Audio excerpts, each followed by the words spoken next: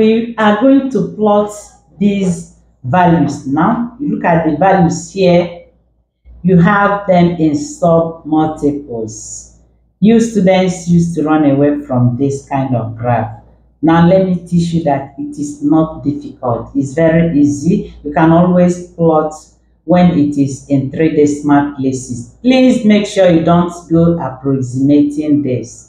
You will lose a lot of points if you start approximating this. If you start approximating this, you will lose a lot of points. You have to work on this. You can actually plot this. Let's go to our graph book. Having that, we will move 2 cm inside. Let's move 2 cm inwards and then 1 cm upwards. Or we can still move 2. You can still move 2 cm up. Let's see. We can still, this is 2 cm, this is 4 cm. So we are moving 4 cm upwards. We are moving 4 cm up.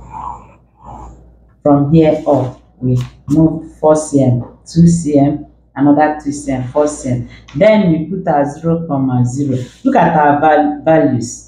0.049 for x, for inverse of x. And then here, you're asked to plot the graph of, they say plot inverse of x against inverse of y. Inverse of x against inverse of y. So this is your vertical axis and this is your horizontal axis. So we now have, let's take care of this vertical axis. We have to name it. This is, here you have your inverse of x, and then here we have our inverse of y. So here now we have our 0, 0. We now choose our scale. We have 0.49 as the lowest value here, and we have 0.294 as the highest value here. So what do? We can use 0.5. We can use 0.05. Let's use 0.05 to help us spread our values. All right. So if we now say let 2 cm represent let 2 cm represent 0.05 on inverse of x-axis. So we now have, here is 0.05. Every 2 cm is 0.05. So for you not to make mistake, please, I said don't worry yourself. You have to do it. So if this is 0.05, the next one will be 0.05 plus 0.05. When you do this, this is 0.10. You see it? So the next one will now be 0.10. And then plus 0.05, it will now be 0.15. Plus 0.05 will now be 0.20. 0.05 plus 0.05, you now have 0.25, and then here we now be 0.30. You can stop there because it has covered what we want, or you can still put 0.35. Then the next one we are choosing for inverse of y-axis.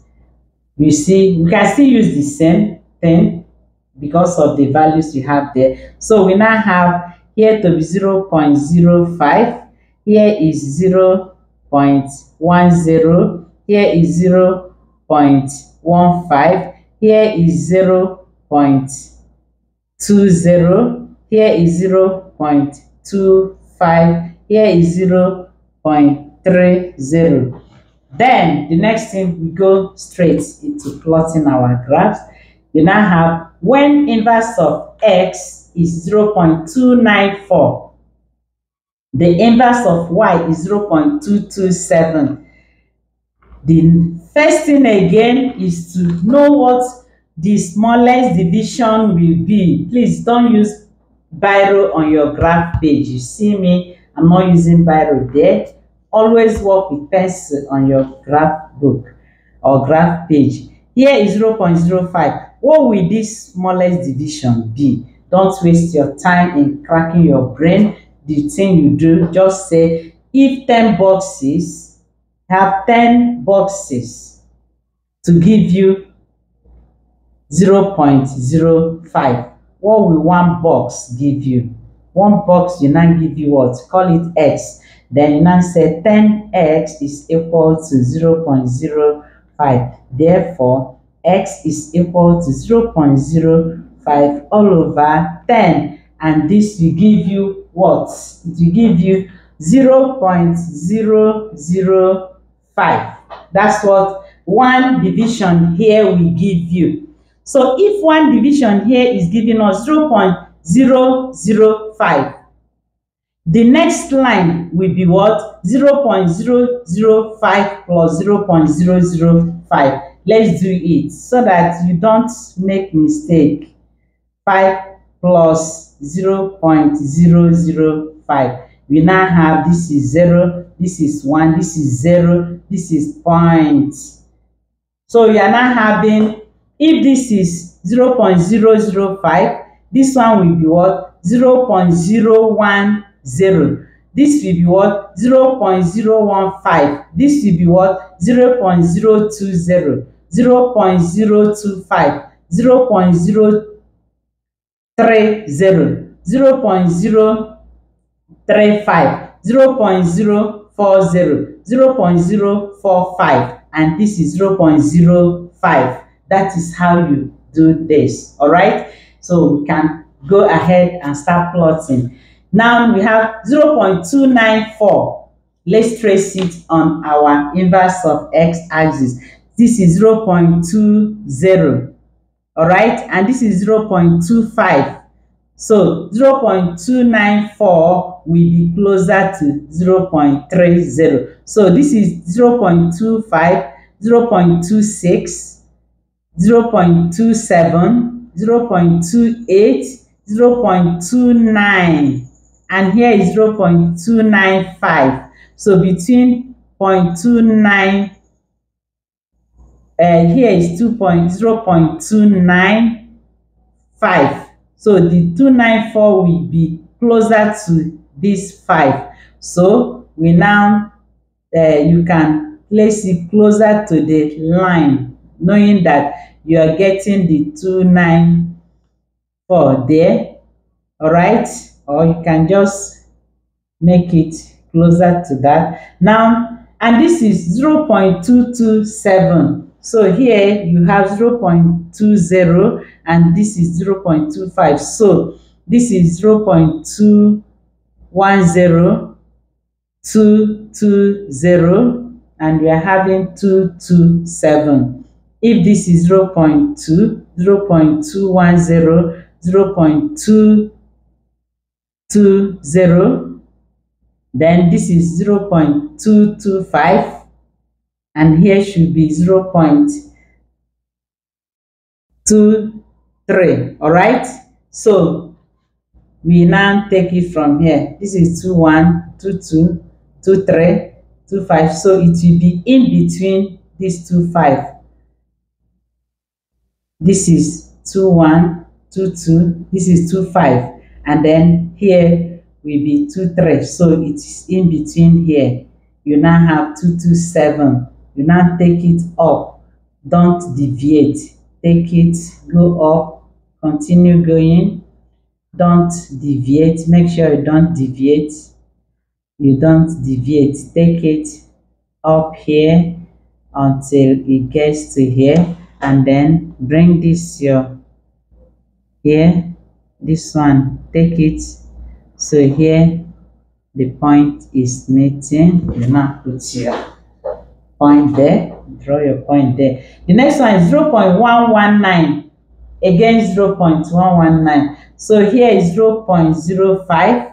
0.6, 0.7, this is 0.10. So here is 0.110, here is 0.12, here is 0.15. So we are having 119. So here is 0.10, 0.1 here, 110, and the next one we have, you can always add up to make sure. If this is 0.15, this is point, we are coming here 0.11, here is 11, and here is 12. All right, so between this 11 and then 12, we have 119. So it's very close to 12. It's very close to 12. Again, here is 0.1, 0.11, this is 0.12. The same thing is very close here, so you can carry it up from here. Carry it up from here, don't deviate, and then get to this place. Bring this very close to 2, but not 2, and then you place your value there. The next is 0.085 on this at 0.05, 06, 07, this is 08, and this is 05. This is 0.85. All right, you take it out. This is 0.85. Again, 0.083. This is 0.05. Then here will be 6, 0.06, 0.07, 0.08, and this is 0.85. So between here and here, you now have the 3. So you take it from inside of this and go up. Take it, don't deviate, meet here, check again, 6, 7, 8, the 5th one is here. So you have here, you meet it here, you meet this one here, 0.060, this is 0.05, and here is 0.060, you take it, to me 0.074, this is 6, this line is 6, take it, then this is 0.05, 6, 7, this is 7.5, so just very close to the 5, you can go up, and here you have it. Then 0.049, again 0.065, 0.049, this is 0.05, 0.1, 2, 3, 4, 4 is here, 4, 5 is here, so it's close to 0.5. This is close to 0.5. Then 0.06, you just bring this is 0.5, 0.65 is this line, this is 0.65. so here you now have your points. So you now have 1, 2, 3, 4, 5. Our 5 points correctly plotted. Now we now draw the line of best fit. Look at our line of best fit. Remember, you want to catch the points. You want to get the points, and then some students will now come and look at this and do like this and tell you that this is line of best fit. If you do this, you notice that only 1 point will be on this side and 2 points on this side, and that is wrong. It did not balance up. So you must do it in such a way that the points that did not enter will be equal to the points that did not enter and are on this side will be equal to the points that did not enter and are on this side. So let's do this. If I do this now, I have these points that entered, and then I have 1 here did not enter, and I have 1 here did not enter, and this is the best line of best fit for this our graph. Here also you can always find your slope. You can find your slope. You can do this to find your slope. You can take it this way.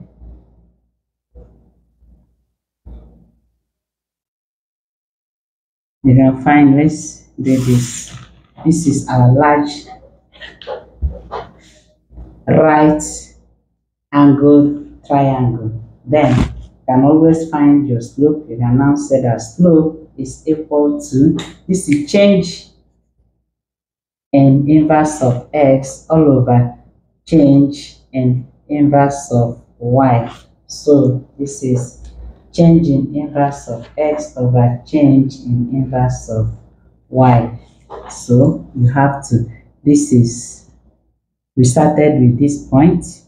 This is 0.294, which is equal to, let's say, equal to, so slope is equal to 0.294 all over minus,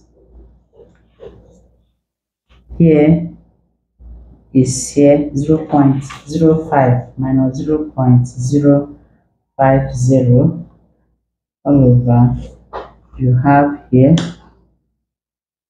you're having 0.20, 0.2122, you're using 0.2122, 0.23 is on 23, 0.225230 minus, look at it, 2023. Then here is 6,